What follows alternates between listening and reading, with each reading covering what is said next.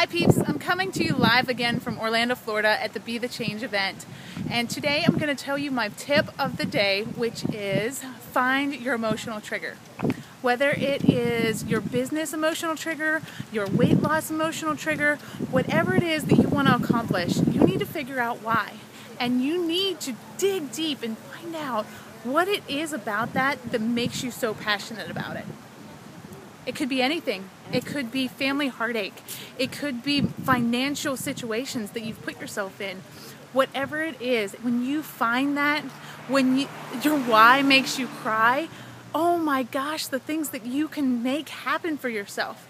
So what is your emotional trigger? And how can I help pull that out of you? That's part of my business. And I look forward to giving you more tips later on today. Thank you.